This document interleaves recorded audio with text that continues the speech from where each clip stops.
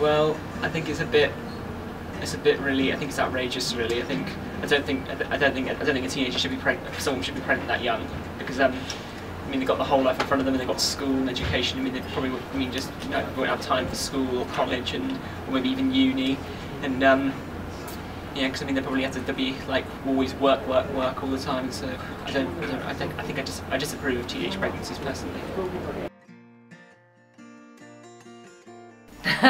That's dependent on the person. Some people will wait till their late 30s, some people will be fine when they're 16, so you know, it's different for everybody. I would ask, do they still feel comfortable with their body after having a child? I think it depends on the circumstances of what's happened. So I think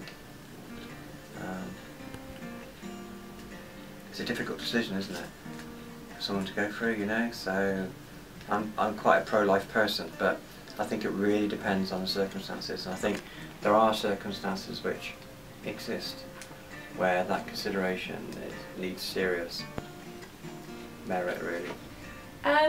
I think that's entirely down to the individual, and again, it depends on their religious background, how they feel about it. So in my opinion, it's entirely down to the individual and how they feel about it.